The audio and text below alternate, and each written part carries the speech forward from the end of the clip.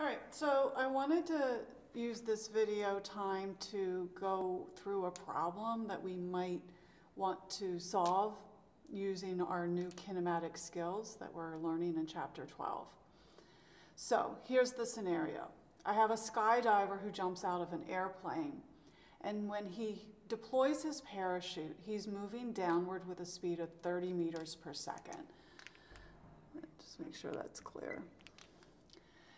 Now, because of the drag that the parachute presents, his acceleration can be modeled as being equal to g minus cv squared.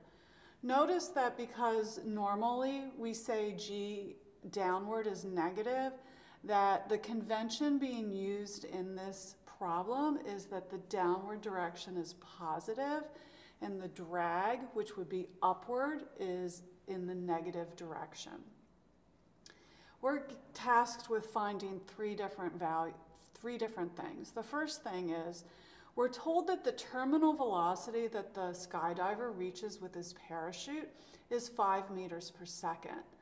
So knowing that, we're asked to find this constant, drag constant c. We want to know what the maximum acceleration of the skydiver is, which is actually a deceleration. And finally, we want to know the velocity of the skydiver when he has fallen 2 meters after deploying the parachute. All right, so let's look. The first two problems are not that bad. The idea of terminal velocity is that's the velocity that the skydiver reaches, and then the velocity doesn't change anymore. And if you think about that, what that means is that the acceleration is 0. So if we set that equal to the acceleration equal to 0, and we let velocity equal to 5 meters per second, we can solve for c. So c is going to be equal to g over v squared, where g is going to be 9.81 and the velocity is 5 squared. And so using that, we can solve for c, and we find that c is 0.392. So that's not too bad. Now the maximum acceleration, if we look at this expression, notice that the biggest that this is ever going to be in terms of magnitude is going to be when the speed is the highest, which is the initial speed it has when it's right when that instant when the parachute is deployed. And so that's when the speed is 30 meters per second. And so A max is going to be equal to 9.81 minus 0.392, which is c, times the 30 squared, which is going to be equal to minus 343 meters per second squared. And notice that that negative sign indicates that that's going to be an acceleration in the positive direction. So in a sense, it's kind of like a deceleration and equal to that. So that's its maximum acceleration. Now finally, we're asked to find the velocity when s equals 2. Now, normally,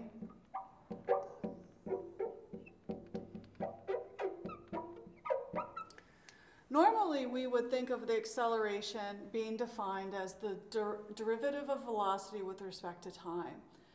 But in order to figure this out, I would first need to integrate to figure out how s depends on time, so that I could see at what time is s equals 2, and then go back to the velocity expression to plug in that time. And I'm not really sure that that's all going to work out that well. But it turns out that we can use the chain rule to rewrite the definition of the acceleration in terms of velocity and position instead of velocity and time. And so what we do is we say dv ds times ds dt. Notice if you think of those two fractions together, the dS's would cancel out and you would get dv dt. This is literally using the chain rule. But ds dt is just v, so we can rewrite this as v times dv ds. So that definition of acceleration is something that we might not be used to have used. We might have used that once or twice in general physics. You can use that to write the work kinetic energy theorem. But in general, I think that it's probably not going to be as familiar to you. But we want to get used to being able to think outside the box and have more than one way to approach a problem. When you want to get a direct relationship between velocity and position, this is really your best bet because there it is, velocity and position all together. And so this is equal to g minus cv squared. And if we solve this differential equation, if we integrate this by separating isolation of variables or separation of variables, we can get an expression for how velocity depends on position. So I'm going to, by separating by variables, I might start with v dv is equal to g minus cv squared times ds. I'd integrate from 0 to s, v naught to v. Now, I hope you don't think that I can integrate just straight from there because I have not successfully separated my variables. I have a v over here with my ds and I have a v and a dv here. I need all my v's on one side and all my s's on the other, so I need to change this a little bit.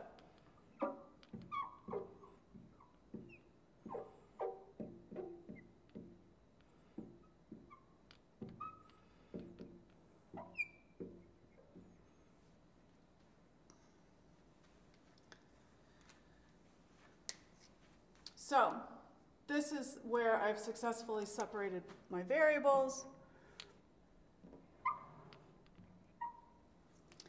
And now I want to, in order to do this integration, I have to do a u substitution, or if this is my u, my du would be minus 2c, so I'd have times v dv.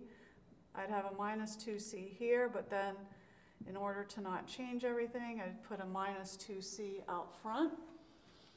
And so then what that changes to is the integral of du over u times minus 1 over 2c.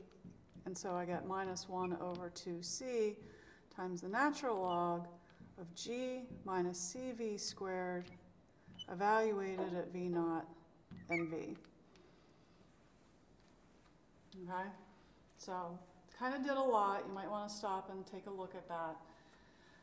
I don't like the minus 1 over 2c here, so I'm going to write this as the natural log of g minus c v squared evaluated at v naught and v, and put minus 2c ds, 0 and s, and so this is minus 2c times s.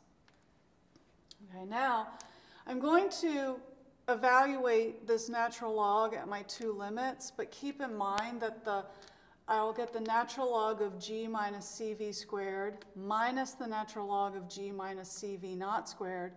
But remember, I could write those as a quotient, and I'm going to go right into that and say the natural log of g minus cv squared over g minus cv naught squared is equal to minus 2cs. And so now I'm going to raise everything, raise this whole thing, e to all this stuff on both sides, or use the definition of my natural log to get rid of the natural log. And so I'm going to have g minus cv squared over g minus cv naught squared is equal to e to the minus 2cs. Okay.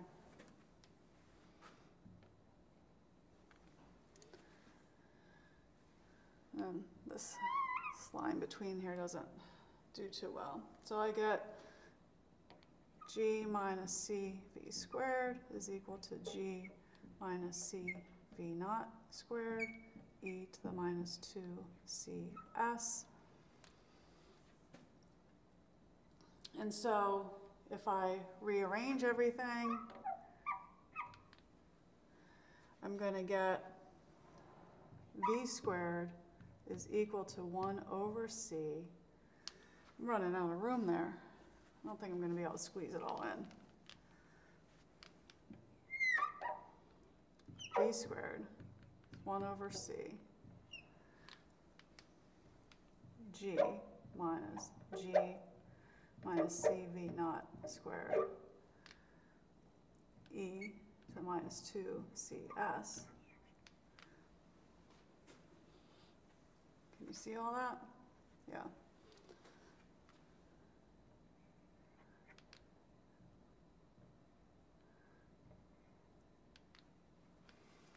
And then I can put in the value, I forgot, I don't know, if I let C is 0.392, G is 9.8, S is equal to 2, I can solve for V squared and then take the square root to get V. And I forgot to write down what the number was, but this is the expression. Yeah, it's ugly and I could probably make it look a little nicer, but I didn't simplify it a lot because I could use my values and figure out what they are. And so this is how I would figure out the velocity at s equals 2. So hopefully that made sense. I know there's a lot of algebra involved, but the most important thing is to remember to use this expression for acceleration when I want to figure out how velocity and position are directly related to each other. And so that's a shortcut I can use. And if you see expressions where the time isn't really explicitly listed, that might be a hint that that's the approach you want to take.